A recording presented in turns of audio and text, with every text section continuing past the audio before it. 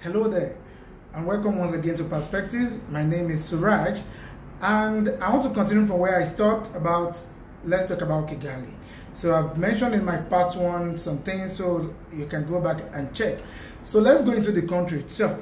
Like I mentioned, Kigali lays a lot of emphasis on cleanliness and orderliness. The city is so clean you can sit in the gutters to eat or to drink, to be very honest. I'll share some videos later about this.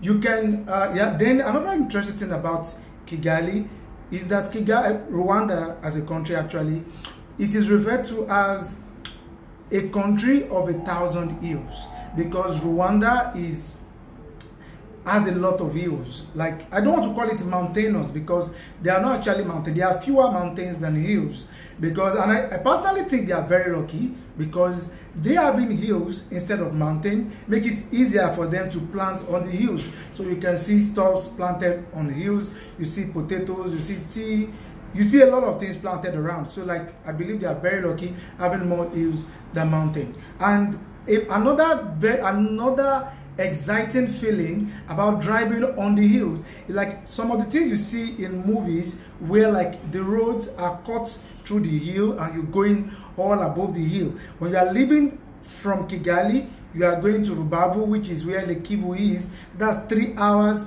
from the city, from the capital, sorry.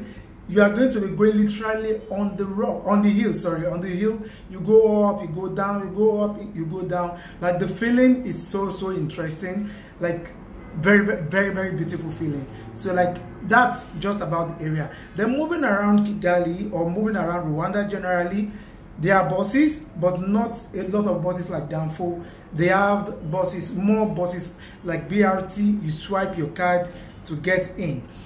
I use my Lagos style of like rushing into the bus and getting into the wrong door.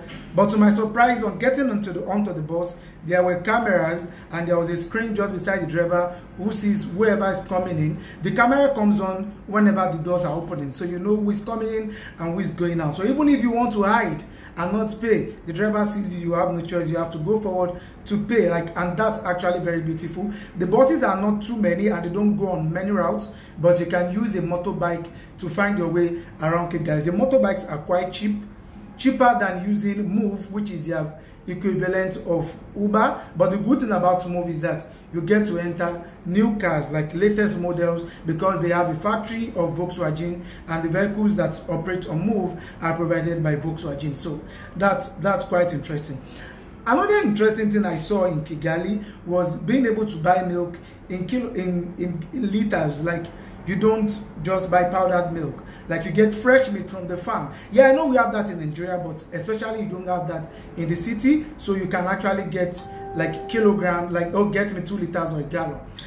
Then another fantastic thing, one of the most fantastic thing is like, you don't have police officers asking you for money or asking you for bribe. I visited a lot of places in Kigali. There are stadiums where they play a lot of emphasis on security, maybe because of their past.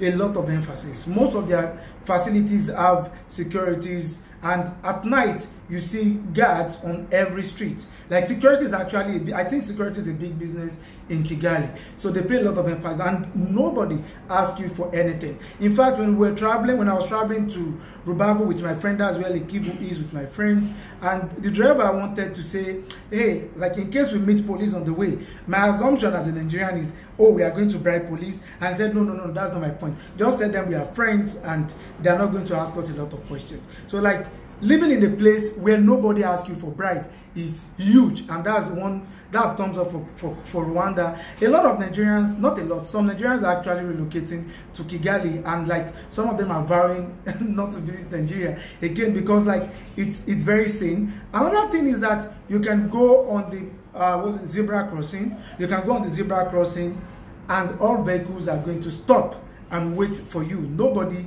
is going to, like, they respect that so much, and it's something they started just over a year ago, and everybody is complying to that. It's something very beautiful about Kigali. There are a lot of interesting things about the Kigali. I also want to talk about the Kigali Memorial, which documents the history of the genocide, and you watch that in the next video. See you then.